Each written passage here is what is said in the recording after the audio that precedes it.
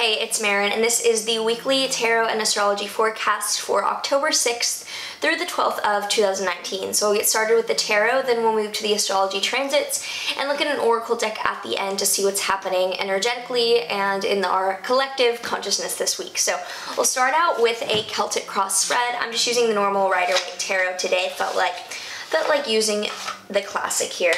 So shuffling the deck, and then we will pull a 10-card Celtic cross spread.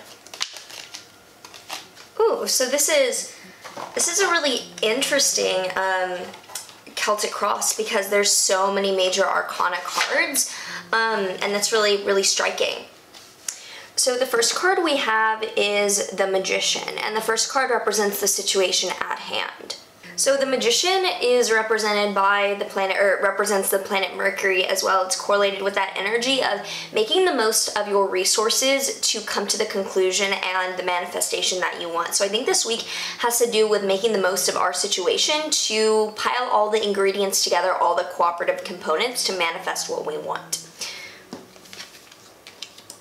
The second card here is the cross, or the complement to that, and we have Temperance.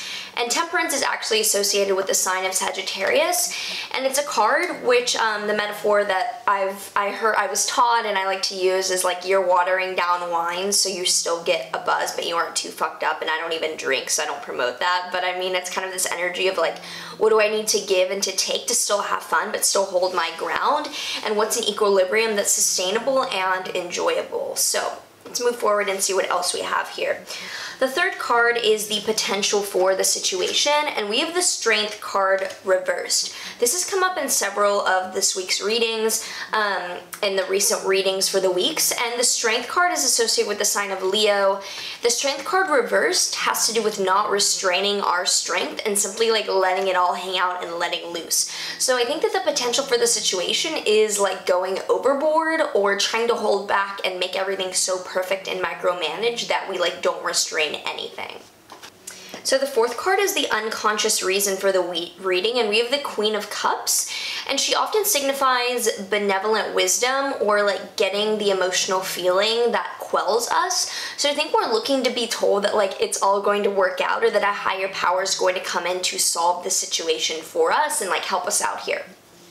The fifth card is the recent past, and we have the Chariot, which is associated with the sign of Cancer, and making our environment, especially our physical body, the optimal space to hold the space for the energy that we want. So I think recently we've been focusing maybe on like physically building strength or just simply building up the environment around us to support our manifestations. The sixth card we have is the King of Pentacles, and this is for the future outcome of this, or the future of the situation.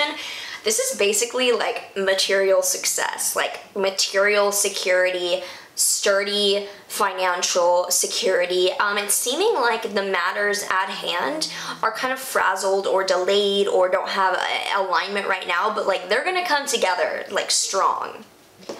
For the seventh card we have representing ourselves, we have the Four of Cups reversed. So this is still a harmonious card of feeling at peace with our emotions. Reversed, it generally means that there's a new balance being found, or that there's like a new dynamic, paradigm, or relationship that's bringing that emotional balance into play.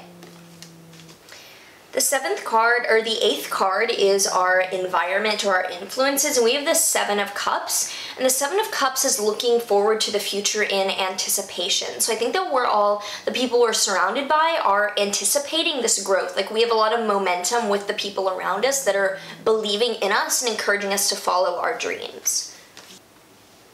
The ninth card is our hopes and our fears, and it's the Ten of Pentacles reversed. So I think we're hoping for material security from this and like feeling grounded, and we're afraid that it's all going to pull the rug out from underneath us and we're going to be kind of left in the dust with nothing to back us up. So the outcome, the 10th card, we have the Moon, which is associated with the sign of Pisces. and figuring out what's real and what's not. The outcome is determining how we can actualize our dreams, because right now there's a lot of moving parts that we don't necessarily know how to assimilate, and we can see that this is going to come together and be really strong, but we're figuring out what is the practicality of our dreams and what dreams do we even have for this. So with that being said, we'll put the cards away and look at the astrology for the week. So starting out on Sunday the 6th, the Sun in Libra rests at the bending of the nodes. So the nodal axis is in Cancer, Capricorn, so Aries, Libra, the two opposite sides are squaring the nodal axis, said to be at the bending of the nodes, which is a point that represents a skipped step. And with it in Libra, the Sun in Libra here, it's kind of like indicating a skipped step of considering others, or considering how our actions are affecting others around us and individuating out of that. So we need to integrate the effects that we have on others. There's a Moon-Venus square that further draws up some relational irritation here.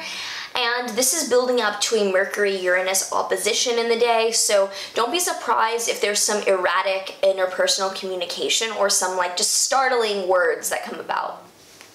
On Monday the 7th, the Moon in Aquarius squares Uranus, and then Mercury shortly after, so it definitely is going to jolt us awake to consider shocking the world through our words. Be careful the actions you make on the morning of the 7th, you might regret them. Good day to get a workout in the morning though. The Sun squares Saturn, which further accentuates ego differences around us, wanting to set boundaries in certain ways. So stick to self-productivity, not trying to convert anyone else.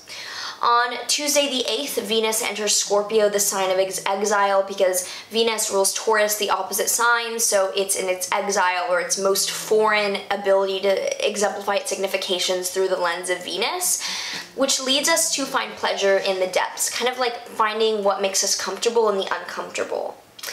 The Aquarius moon will sextile Jupiter, which definitely offers an opportunity for new abundance through opportunity that we have to keep our eyes open to, or figuring out a new freedom that the doors are open in ways that we didn't consider before. Mars will oppose Chiron, so be wary of fighting an egoic uphill battle to save face or feel validated. On Wednesday the 9th, the Moon will trine Venus and sextile Uranus, so that's really nice. It's easing us into relational harmony of new ways with new people and new experiences that evening. And so all around that day, it just really encourages bonding with others in new ways. It's a good day to try something new with those around you and bond in mutual appreciation, of gathering with friends, or going to a new restaurant or something, a weird food palette, try something like that. On Thursday the 10th, the Pisces moon trines the North Node and sextile Saturn, so this sends us forward to make fated long-term decisions. Don't be surprised if on Thursday you're making a long-term decision, feeding into an opportunity that's whoa, that would really bring about some growth for me in the long term. Then it conjoins Neptune, and the trajectory definitely goes less in terms of the practical and more in terms of the dream world. So that night, just be open with softer plans and be receptive to whatever luxuriating you want to do that evening, because the tone definitely switches. On Friday the 11th, the early morning moon is void, so I wouldn't make any set plans for its rest of its time in Pisces during that day. Remain flexible for Friday. Don't set any plans, I would say, especially with the moon in Pisces void. Later that night, the moon enters Aries and conjoins Chiron, so use that Martian energy to definitely be assertive in how you heal, and not to look for egoic validation. Finally, on Saturday the 12th, the moon opposes Mars. Mars is still in his fall in Libra, so avoid situations that you know are going to trigger you into a victim mentality. Don't play the victim. Don't be passive aggressive on Saturday. Venus is also still in her fall in Scorpio, which she'll oppose Uranus, which jolts us into more erratic relational dynamics. And with the Aries moon at the bending of the nodes, at this squaring nodal axis point, it squares our fate. It asks us to face off with what disempowers us. Like Saturday the 12th is honestly a day for big triggers of inferiority complexes or feeling small and then being like, then I deserve healing because I'm playing small, when that's not really the way to go, because we attract what energy we put out. So by playing small, you're just going to attract more fragmented, disempowered energy. So I can see how that ties into the tarot in terms of not seeing how everything is working out and trusting that it will by the end of the week. Things will be very clear about how our personal power is meant to integrate into this project. But starting out, it's kind of like we're all over the place. My foot is wide asleep. I have the camera angle like a little different today, so you can't see, but I'm in fuzzy socks and my foot is so asleep right now. So with the astrology out of the way, we will tie things up with the Oracle Work Your Light deck for a head, body, heart spread and see what the final guidance is for the week to come through for us. Ooh, I like what I see. So for head, we have the ever unfolding rose cracked open. It's happening to you, for you, not to you. So this might be a week definitely of ruffled feathers or of not feeling resonant with those around us. And we can see that as an opportunity to refine our communication, not to feel victimized.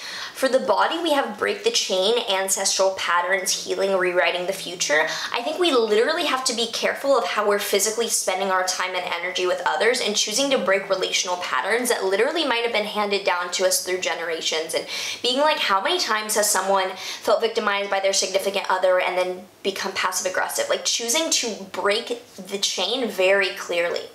Finally, for the heart, we have warrior woman. Have you answered your deepest calling?